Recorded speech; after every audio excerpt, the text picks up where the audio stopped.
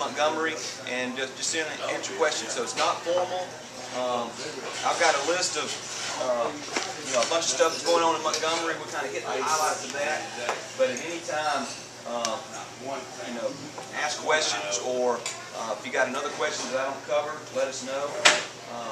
We got a sign-up sheet going around, and then also I'm gonna pass around my my cards and keep those, and those have my numbers on it. Now I'll introduce Anna Catherine, the lady with the camera taking pictures of everybody. She is actually y'all's legislative representative, and she has an office in Birmingham in the same office building I do. And we're one of the few senators that have somebody like AC. And she handles any kind of questions on our website, grants that we might can apply for. So she handles all that stuff. She goes to Montgomery too. She probably knows more about Montgomery than I do.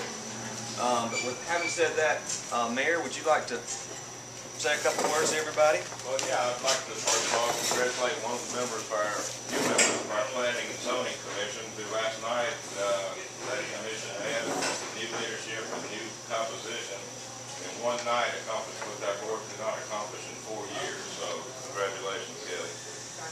We now have headed to the council the planning document for the planned community development, which will allow Grand River to go forward.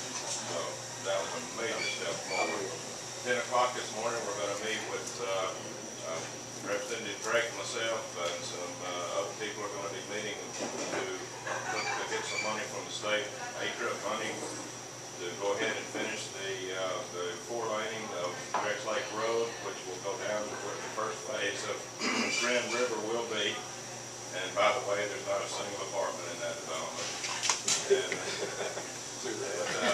also, we'll be asking for money to widen the bridge over here over Little Cahaba and put in a turn lane to try to reduce the congestion at our elementary school. We're doing a lot. We're undoing a lot. I think we're moving forward. I think Leeds is on the verge of this beautiful explosion with managed growth, good growth, high quality growth, and so. And by the way, my office is in the Chamber of Commerce building. I don't have an office in the City Hall, so if you'd like to come by and see the site plan for where the library, the City Hall, and a future event center is going to go on that property across from Windstream, welcome to come by anytime. My door's open. And the only question I have for the mayor is we're driving in, it looked like the fire station was making progress. Yeah, it's making too much. Is that a good thing or bad? Actually, it's a wonderful fire station. We needed the fire station. We're not real happy with where it's located, but it's going to be a state-of-the-art fire station. And our City Hall will be breaking ground before long on the property downtown where it should be. Okay. Dickie, would you like to say some words to everybody? Say hello. I think I've already covered everything. We've had an interesting week in Montgomery. I want to talk about one thing. You want to talk about it? Absolutely. That's what we're here for. I want to shoot down some rumors about House Bill 84, the flexibility bill for the schools. Have y'all heard about that bill? Flexibility bill, school flexibility?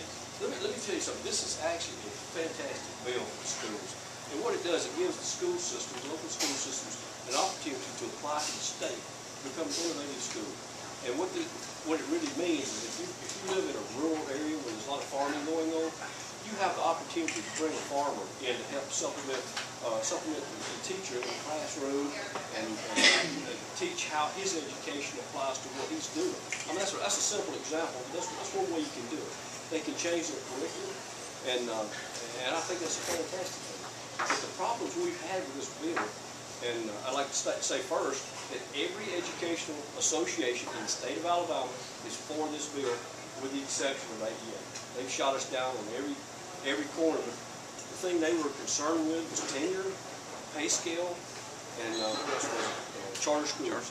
Charter schools, and none of those things were mentioned in here. They covered me up with phone calls. They have really dirty tactics, to be honest with you. I got like 75 phone calls in an hour and a half, and I couldn't get anything done for answering the phone. And finally, I got to asking these people, what are your concerns with this bill? Charter schools. I said, ma'am, here's my personal cell phone number, because they call through a 1-800 number. here's my personal cell phone number. I want you to go back, read this bill, and tell me where you see charter schools in this bill. Nobody called it out. And it's just falsehoods that are put out. In essence, this is a great bill. We passed it in the House yesterday, so it's what you see. You got your version. We passed it out of committee in the Senate yesterday. So it's on the way to the Senate floor. In case you don't know how that works, We've got to make it out too. There was an amendment added. Well, what we did, just to satisfy them, we went back into the quill. It didn't say anything about charter schools, but we put language in there that says there will be no charter school. You know, this will not cut your pay. This will not affect your team. Just so, you know, trying to pacify them, and they're still not satisfied. You can't satisfy ABA. But it is a great bill. So if you hear anything about that, if anybody's got any questions, be sure to call me or Slade. I think it's a great bill for the schools and educate our children. I don't know how many people here know it. Do y'all know they don't even teach cursive writing in school anymore? Anybody know that? I did. I did. I've got a niece over in Georgia. She's 13 years old. She can't read or write enough. 13 years old. And I found that astonishing. I mean, how do you sign a legal document? Because your signature is yours. It identifies you. But anyway, that's all I want to say about that bill. Oh, keep standing. We'll get into some other stuff. All right, so before we get into some other stuff on the Senate, we did this last session. Every 10 years, we change our district lines, the House and the Senate. And so I wanted to let you guys know what lines have changed for me, and maybe the same as well. I know you can't really tell on this map. It's kind of confusing.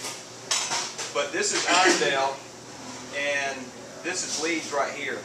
I'm actually going to lose Irondale as part of my district, and I'm going to lose half of Trussville, which is the interstate. But I'm keeping Trussville, Leeds, all of the Mountain Brook area, and this is, let's see, this is Highway 280. It comes down, and as you can see, I've got almost everything down 280, and then everything in the blue in Talladega is going to be part of my new district. So good thing is I'm staying with you guys. That's probably a good or bad thing for some of you, but Dickie, what are your lines changing? My district's changing quite a bit. Right now, Leeds, part of Moody, Irondale, Centerport, Huffman, and Mountain Brook. I'm losing Centerport, Huffman, yay. I'm losing that because it's all Democrats anyway. But I'm gaining a little more of Irondale. I'm losing a little bit of Mountain Brook. I'm also losing all of St. Clair County. All the crossings in the city limits of Leeds is in St. Clair County. You know, I did very well in that district, in those boxes. I really wanted to keep them. I lost them in the new district, and I'm picking up Shelby County. Everything south of 119 is east of 280, all the way to Benson. Oh, no way. Yeah, so I'm going to have to get a horse and buggy and go campaign because those houses are so far apart. That's my district. Yeah, so good. I got Cherokee, not Cherokee. I got Greystone, Highland Lakes, and Mount Laurel, which is a pretty populated area. The rest of them is very, very small. I can help you out because that's all my current district and new district. Good. Talking about a list of things to talk about, and Dickie and I can weigh in on all this. We thought we'd give you kind of like inside baseball about some things that are happening, some things you'll read about, some things you won't read about. So we got a list of them, not in any particular order, but one of the big issues right now in Montgomery is gun legislation. And there's kind of three parts to the gun legislation everybody's talking about. I might get your opinion on one, put you on the hot seat. The question of may versus shall. Currently, the law is if you want to go get a pistol permit, you have to apply for a pistol permit, but the sheriff has the discretion that he may give you a license. Let's say you pass the background check and you turn in your $20 pistol permit. The sheriff can decide, he has the discretion that he may issue a license. One of the things that NRA and some other folks want to do is change the word may to shall, and mandate that if you pass the background check, that the sheriff shall give you a pistol permit. Now I'm going to give you kind of two sides, and you weigh in what you think too. You know, one side is it's the Second Amendment right to carry bear arms, that I should have the right to carry a pistol or rifle anytime I want to. I don't think anybody will disagree with that. You know, the current law says that you can carry a shotgun in your car at any time. And actually the law in Alabama says you can carry a pistol open on your hip at any time, anywhere you want to go. We're an open carry state. So that's one side. Now the other side is the sheriffs that approve the pistol permit say, well, he may have a clear background, but I know if he's a crack dealer, or if he's mentally unstable, or he's got, you know, his mother tells me that he's going to shoot somebody. So you got the sheriffs over here saying, we like the discretion to say yes or no, but then over on this side you've got, and I don't want to say NRA, but the Second Amendment, very pro-NRA folks going, well, it's my right to carry guns. So that's kind of an interesting issue. Dickie, I don't know if you want to mention anything. I think you covered it. Okay. I mean, I see both sides of it. I mean, like you say, the big thing is, it's not gun control per se that's killing all these people. Pistol permits wouldn't make any difference. But I see the sheriff's side of it. I mean, like you say, you may be able to pass a background check. I want to say with short of a big one. And you don't want people like that carrying anything around. So I see the sheriff's part. So that's going to be a touchy issue. And the second part about guns, the gun legislation is, do we put guns in school? There's been a lot of push with all the shootings going on around the country. Do we allow certain individuals in schools to carry guns? You know, one of the legislations that's been passed around is saying, hey, we will train some teachers that will have military training, police training, and they will be able to carry guns in the schools to protect the children. And there again, we've had several conversations with the folks in Shelby County, the sheriff and the administrators and the school board. Is that something we want to do? Now I'll tell you, again, another pros and cons to it. Some of the educators are saying, you know, why don't we keep the resource officers that are currently in a lot of the schools, not all the schools, they carry guns. Why don't we just increase resource officers for every school and let them carry guns, because they know the students, they're there every day, and they're trained. The bad part about that is, I can't remember the numbers, like $25 or $30 million a year to put resource officers in every school. Now the other side is, if the school board or the school appoints one or two of these people to carry guns in school, is that the direction we want to go? Any thoughts, comments? I don't like the liability. First of all, I'd like to say my name's Holbert Thomas. I graduated from Leeds High School in 1979. I'm a retired first-class gunnersmate in the United States Navy, so I'm a very strong supporter of the Second Amendment. I also understand, though, with that right comes responsibility. We can't have every lunatic out there with the right to have a gun. And I understand the background checks. They should be thorough. They should be in depth. And I agree that the sheriff's departments should have the discretion to say this person should not own a gun. I agree with that, because, like I said, with that right comes responsibility. As far as guns in schools, I don't believe teachers should have guns. I think law enforcement trained professionals should be armed, standing at the doorway at the entrances of these schools to protect our children.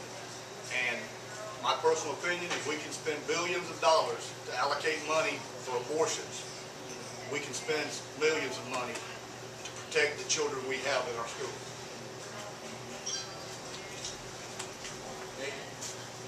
Well, I agree with you wholeheartedly.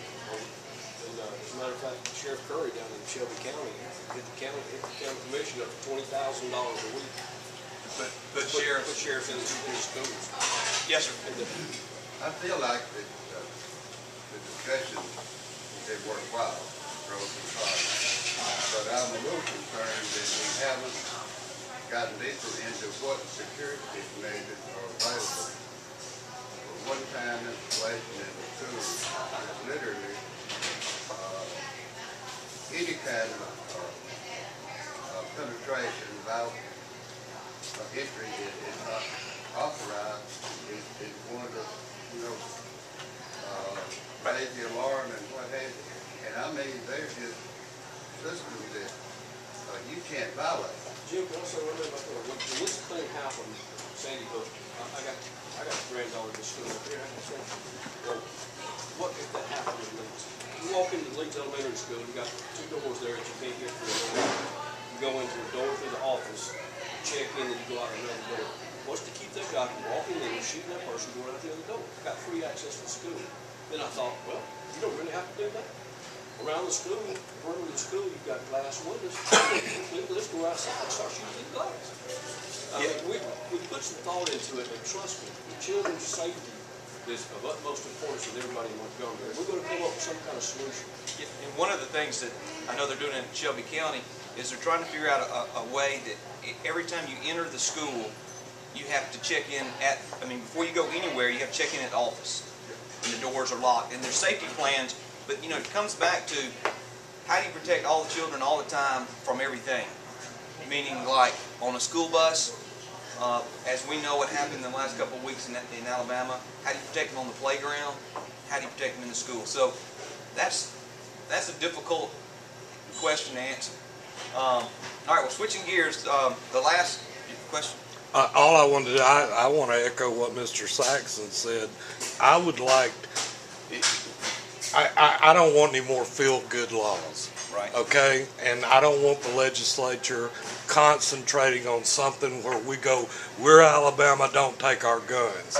Now, I'm a veteran and I'm one of those that says that too. However, I'm just like Hobart and everybody else. But I think Mr. Saxon hit it right on the head. This needs to be about school protection, kids. I brought up the analogy and a guy laughed at me about castles and moats. The whole idea behind a moat was you got to get past the moat to get to the castle. So my whole thing is let's make our children safe. And you went even further than that. It's got to carry over to the schools, everything else. But I'm all for my property taxes going up or anything that I have to do as a citizen to really focus on making things safe. So that's all I want to say. I think you're right on target. All right, we spent a lot of time on this issue. We got some more, but the last issue about the guns, there's 3 parts, is there's a question about being able to take guns to work. And so what that involves is being able to take a pistol in your car to the place of your work. And so and there's some pros and cons to both sides of that story. Some of the things is some of the women drive into Birmingham and they might need protection driving back home after hours. The flip side of that is, if you work at a nuclear power plant, do we allow people to take guns to a nuclear power plant? And that's extreme, don't get me wrong. So that's the 3 parts. So you'll see some bills going through the legislature trying to address all 3 of those. All right, switching gears a little bit.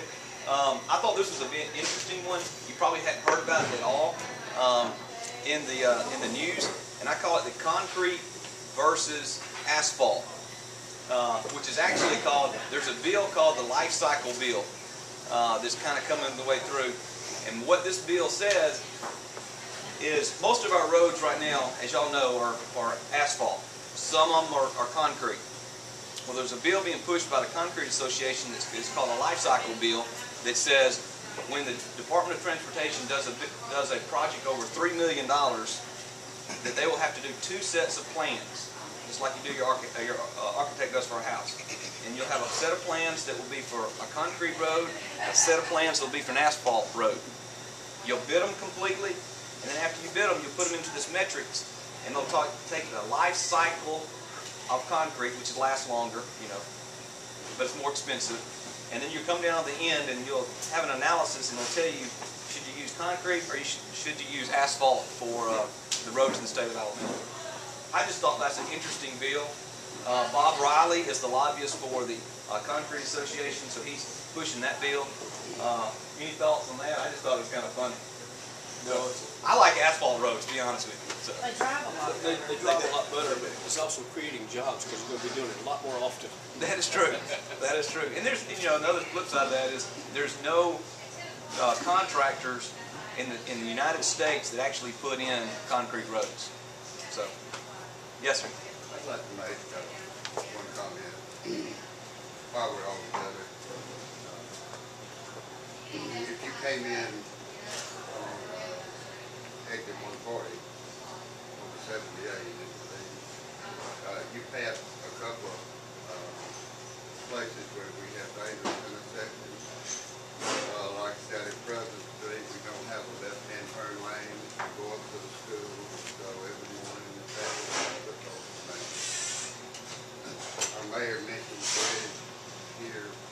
right up here, 200-300 feet.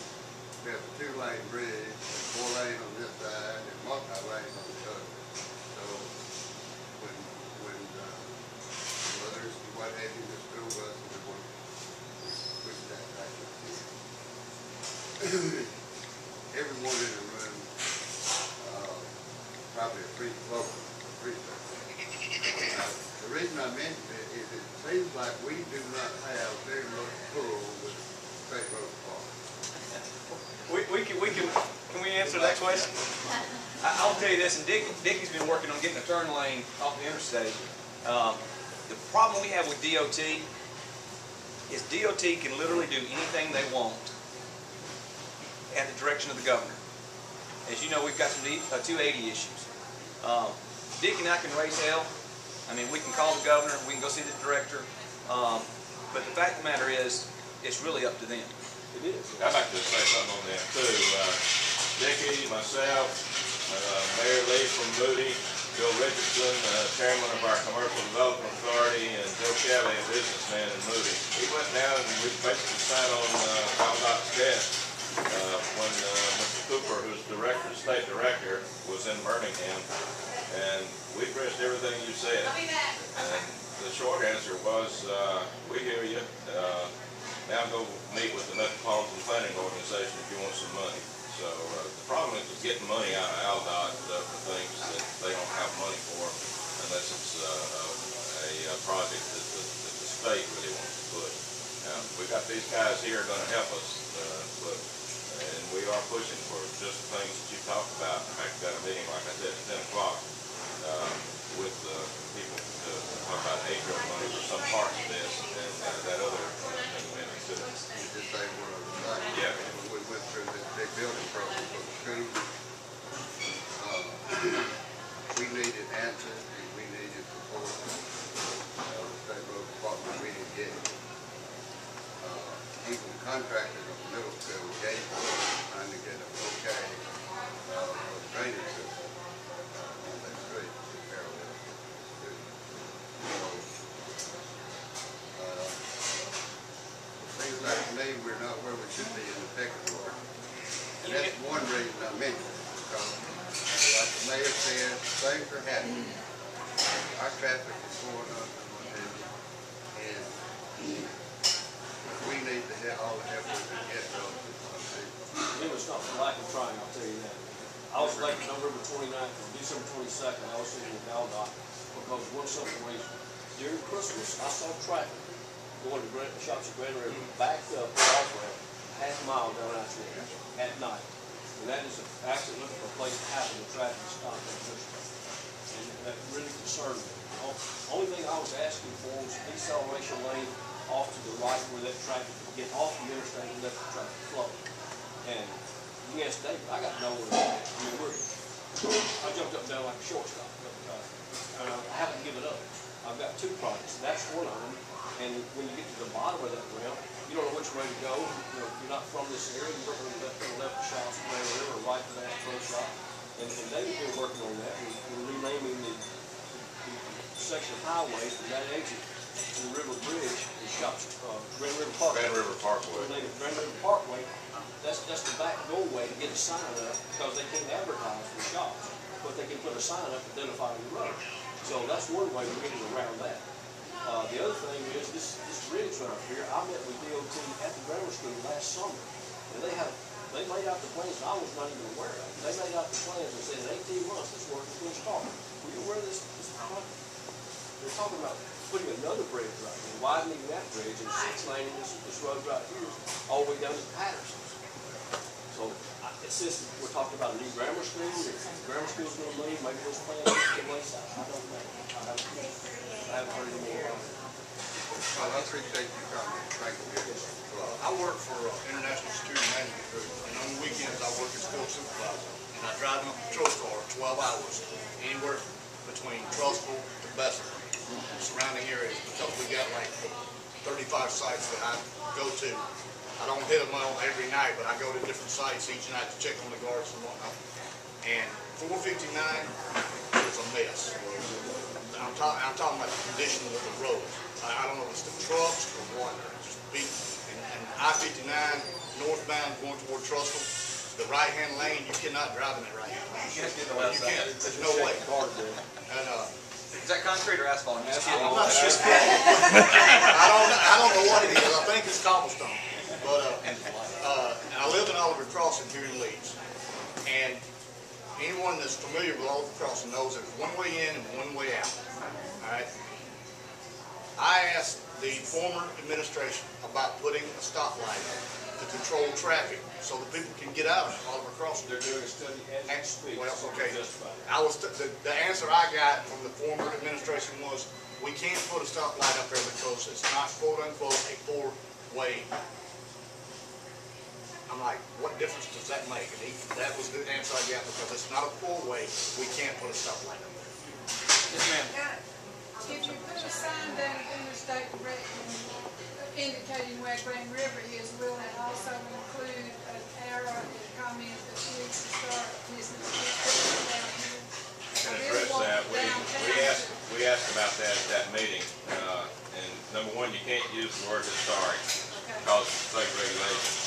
But yeah, we have found another site just up the road from there that can point to downtown Leeds.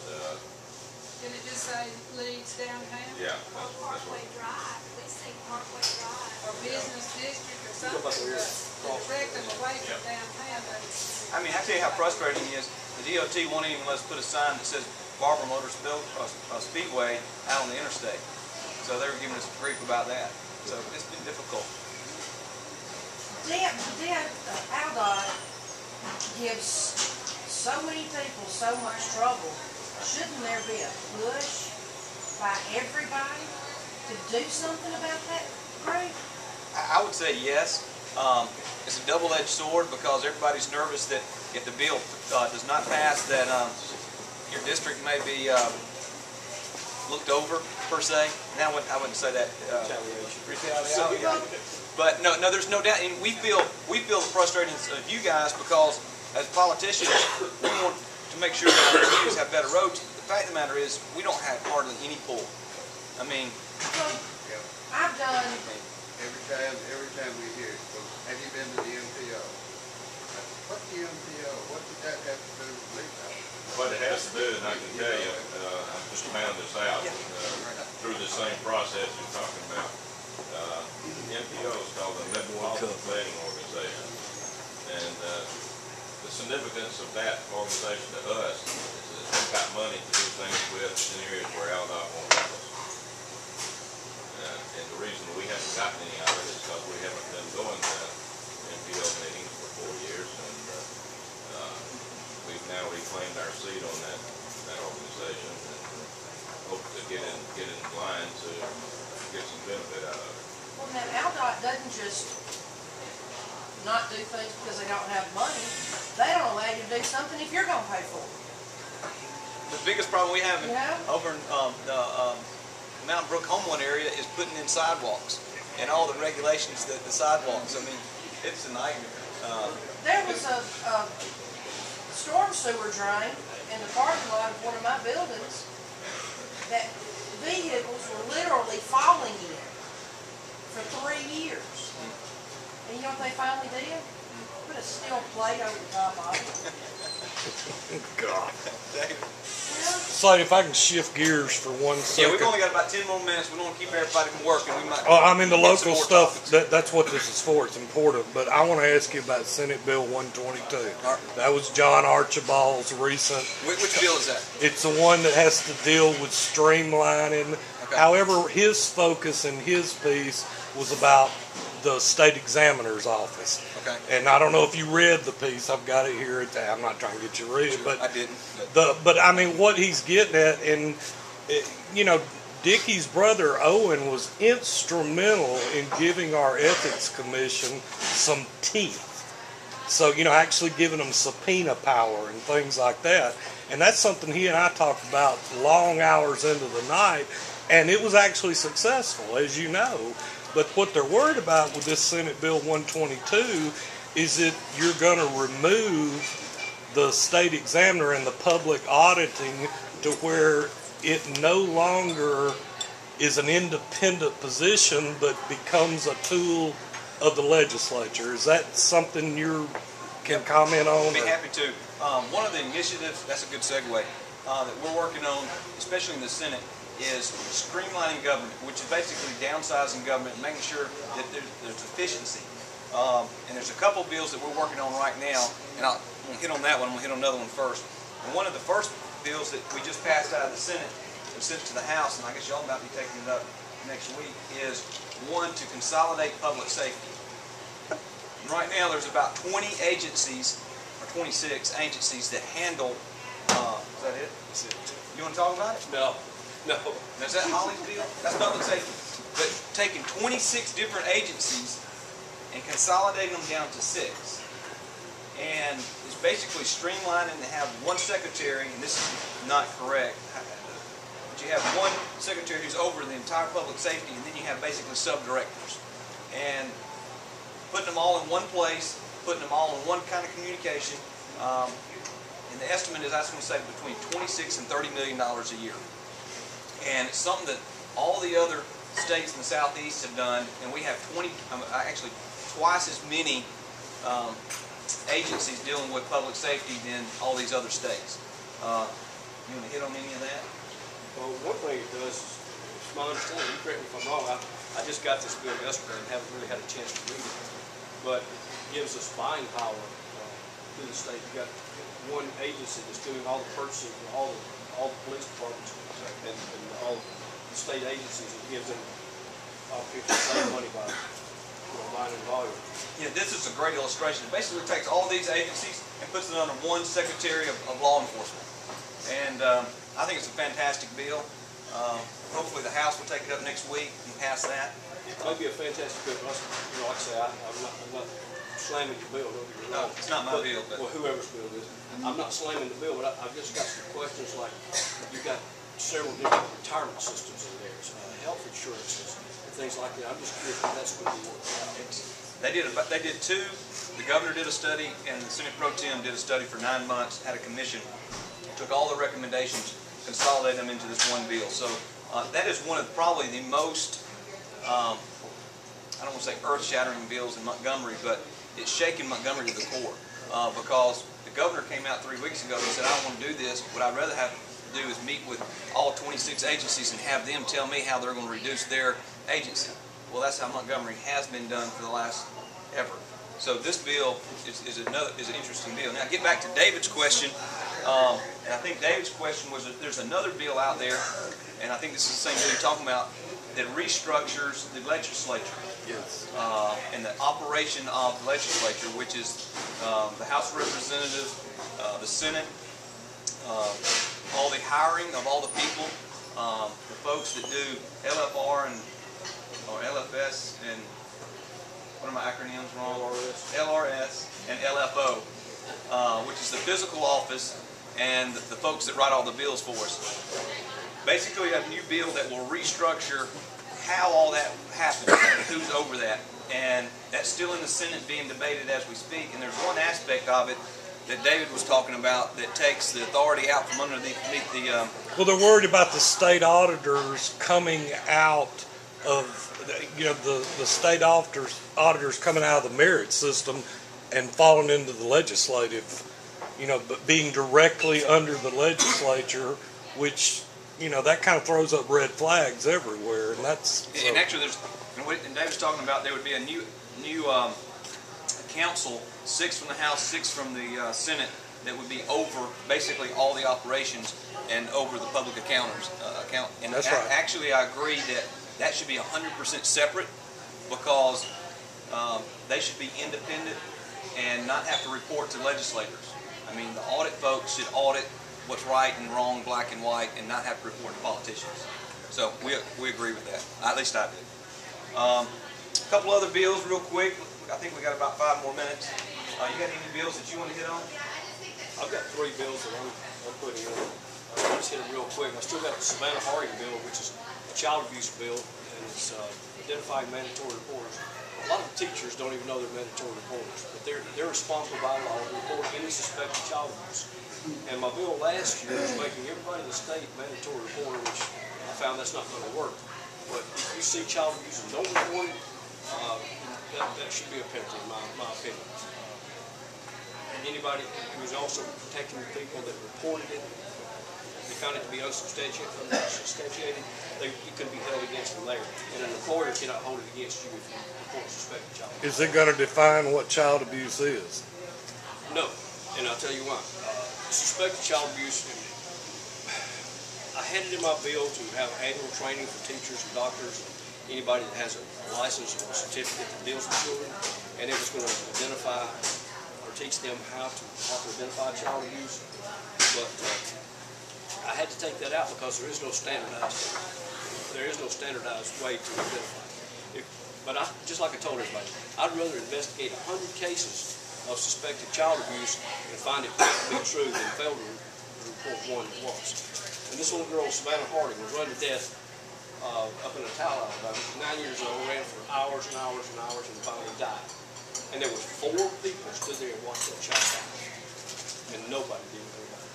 Dickie, are teachers not required now? They are. They are. That's what I thought. They are. So are nurses, The point I'm trying to healthcare. make is I want to get with the Department of Education to see if this can be part of their orientation the first year of the year. And just it's no 2-week course. It can be taught at orientation for 5 minutes to say, here's your responsibilities, here's what you should do. For instance, the Penn State thing, that coach, what was his name, Query, or whatever his name was. All right, he called Sandusky, and then he told Turner to stop, didn't go anywhere. Now, by Alabama law, he did what was right. All he had to do was report to his supervisor, and he's free and clear. He wasn't required to do anything else, but the turnover was. All right, under my law, and I'm still working on this law, under my law, if you see it, you report it. You don't go to your supervisor, you go to the DHR, you go to a law enforcement agency. And if you don't, then you should be held responsible. It's a good deal. All right, the other thing I'm working on, there's a guy from Talladega who called me about this. It really makes sense. Hey, that's my new district. Oh, is it? Okay. But you better co-sponsor this. I'll co-sponsor. But he is visually impaired. He said, I cannot read fine print. I said, well, I don't like fine print anyway, because it's just a way of hiding stuff. And I've talked to several lawyers in the house, and I said, what's the purpose of fine print? They said, well, just to save space and keep you reading. Yeah, I said, that's my point. There's one right there. That's a lawyer, you know what I'm talking about. But anyway, there's going to be a minimum size font for any legal document that you sign. Because, but here's the downside. If I say legal document, what about all the things that they put in the newspapers? The legal notices they put in the paper. Well, if I say size 12 font, the newspaper's going to be about that big. So I've got to fine tune that one. The other thing is, our agenda down in the legislature from day one has been creating jobs. And I was talking to my accountant one day, and he was telling me about a business up in Gadsden, Alabama, and he was trying to work with the state revenue department, and the revenue officer said, I'm coming to put a lock on the guy's door. He said, can't you work something out? He said, no, I'm coming to put a lock on his door and shut him down. And this guy had 19 employees, and I was thinking, if you lock this guy's door, these 19 people are going to lose their jobs. So I called Julie McGee in Montgomery, the Revenue Commission. I said, how many people or how many businesses in the state of Alabama are in this position that they might get their doors locked? She got with me about a week later. She said 108. All right, but she said, we don't lock people's doors. I said, ma'am, you got agents there out threatening to do it. Whether they do it or not, they're out threatening to do it. And I understand it may be a scare tactic. She said, we just don't lock people's doors. And I got to think, 180, if they had 20 employees apiece, that's over 2,000 jobs in the state of Alabama. And these people didn't do anything with their employees. So even the federal government will work with their income tax. Work out some kind of payment schedule with them. Keep the doors open, keep the people employed and working. Because if you shut their door, you're not going to get that tax money. It's gone. Not to mention, these people lost their jobs. So she said they don't lock the doors. Well, that weekend, my son was deployed out of Huntsville. I'm driving to Huntsville. I stopped at exit 310, pull off, go to the restaurant, get a cup of coffee, pull on the door. There's a big sign on the door that says this business is closed because of failure to pay Alabama state tax.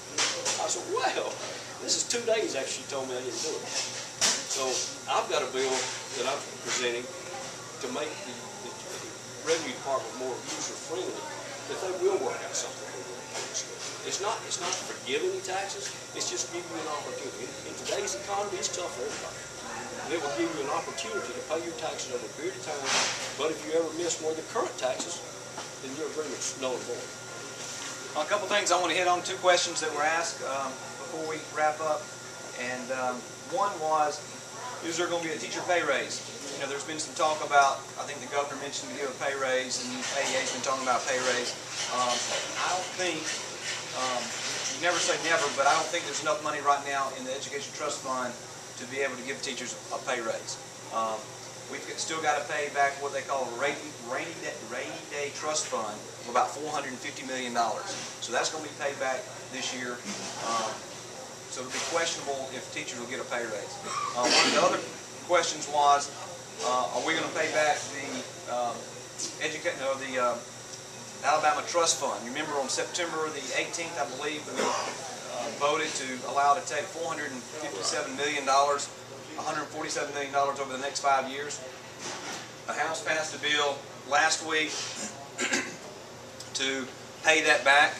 We tweaked it a little bit in the Senate yesterday. Matter of fact, I get my days mixed up.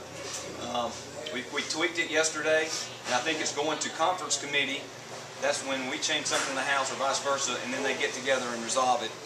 It should go to the governor probably next week to pay that back.